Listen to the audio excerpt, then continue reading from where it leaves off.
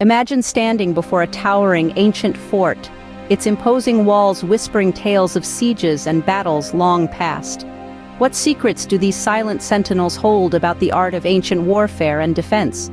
First, consider the mighty walls themselves.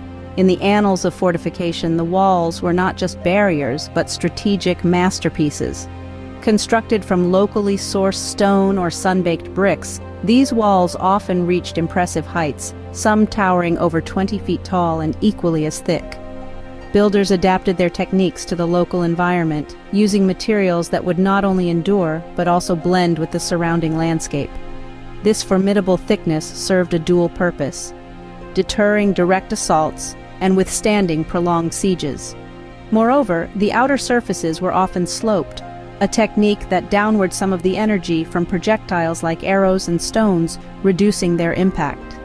Integrated at intervals along the walls were robust watchtowers, enabling guards to monitor the horizon and coordinate defenses more effectively.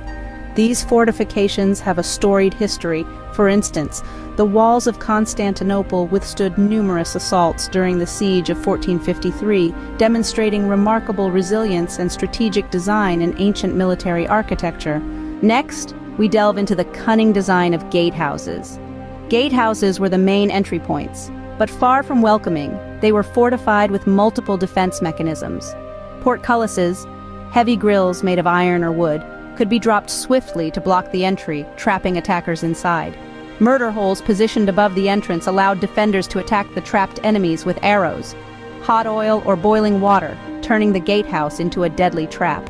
Moats encircle many ancient forts, serving as watery graves for the ambitions of many attackers. These wide, deep trenches filled with water were not merely obstacles, but psychological barriers, instilling a sense of isolation and vulnerability in those who dared to cross. Some moats were also concealed traps with wooden spikes, and during winter the surface could be deliberately frozen to make crossing treacherous. Arrow slits, narrow vertical openings in the walls, allowed defenders a wide angle of fire while offering minimal target area to outside attackers. These slits demonstrated an ingenious understanding of angles and trajectory. Archers could fire arrows, safely ensconced behind the thick walls, with only a minimal exposure to enemy fire. This feature turned walls into bristling barriers of defense, where a handful of archers could hold off a significantly larger force. Lastly, the strategic use of battlements or crenellations on the top of the walls provided soldiers with intermittent cover.